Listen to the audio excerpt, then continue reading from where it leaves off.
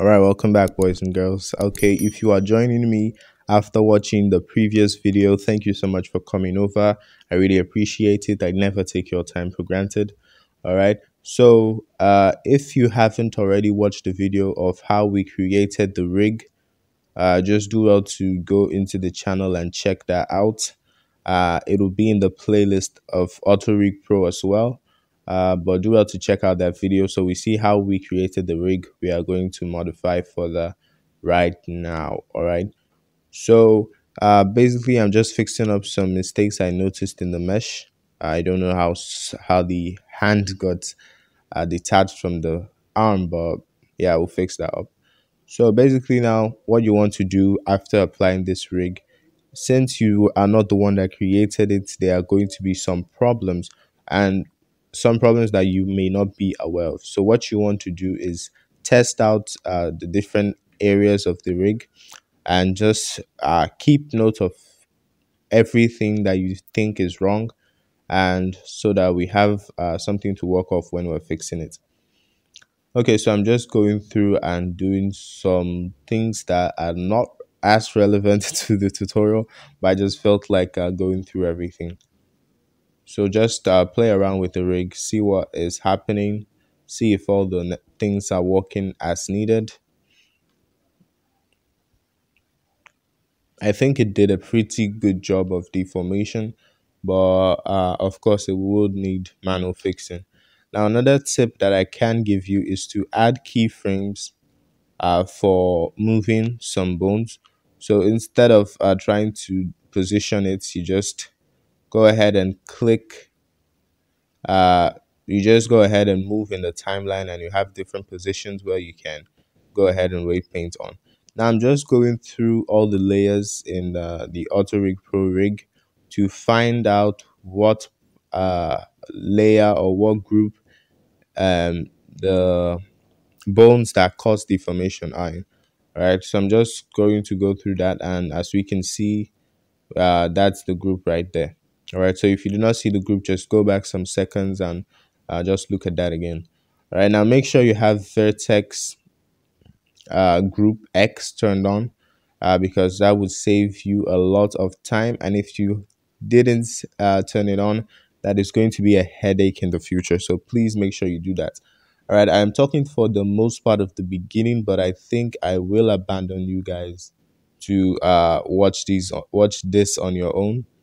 One more thing I did do was to reduce the subdivision level in the viewport, because that would slow down every other thing. So we just go ahead and reduce that.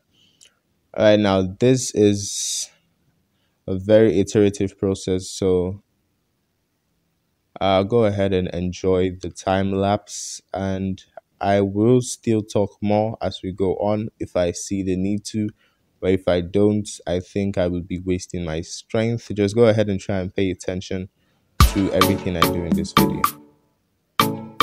Enjoy.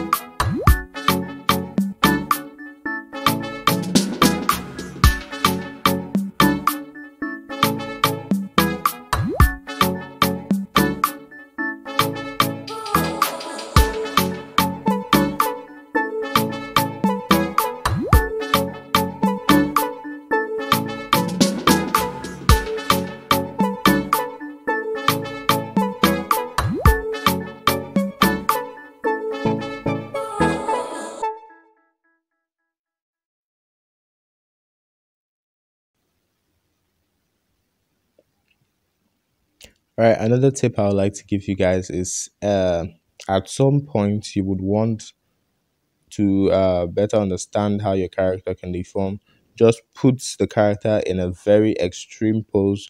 Even if you know this character cannot and will not be in such an extreme pose, just go ahead and put it in a very extreme pose, like the legs too far back, so that you just get a basic understanding of what everything is doing.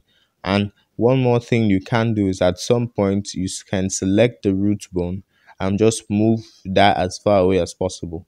What can happen sometimes is when weight painting, you're removing weight from a particular vertex, you would accidentally leave that vertex unassigned to any group, and that vertex would be standing alone. Right. So sometimes just go ahead and click the root bone and just move that far away, and just check if there are any vertex dragging or lagging behind. All right. So those are my quick tips. Enjoy the rest of the time lapse.